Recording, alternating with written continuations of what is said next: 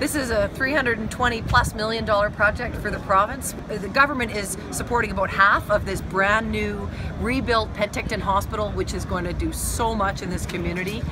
Thanks to the community for helping make it happen. It was a big commitment on their part, and it's part of our commitment to make sure we are delivering the healthcare, the modern healthcare that people in the regions of the province really deserve.